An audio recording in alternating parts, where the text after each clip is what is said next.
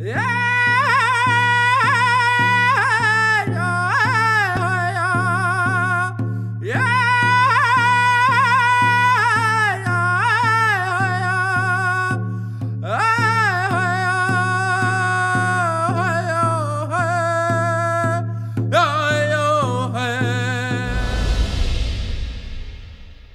was October 1918. The Great War had been raging on for 4 long years. The German army was retreating through France and decided to make a stand in the last major French city still under their control.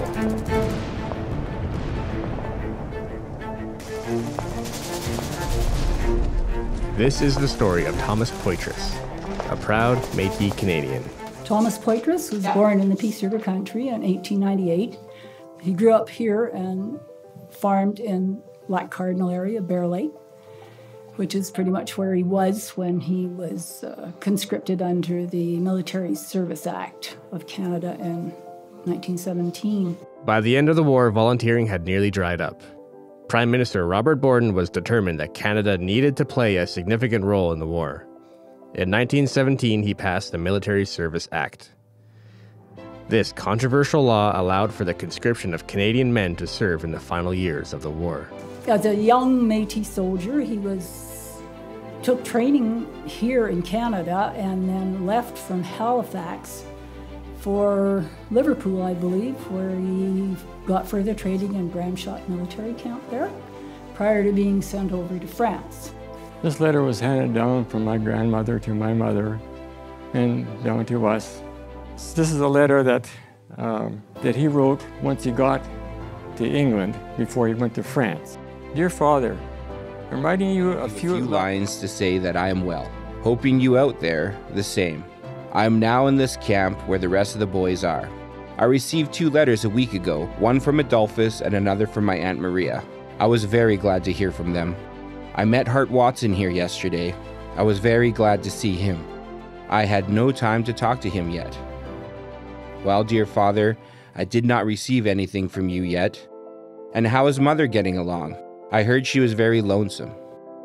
Well, I guess I'll close my letter for the time saying goodbye. Your son, Private Tom Poitras, 21st Reserve Battalion, 4100790, Bramshott Camp. Please write as soon as possible.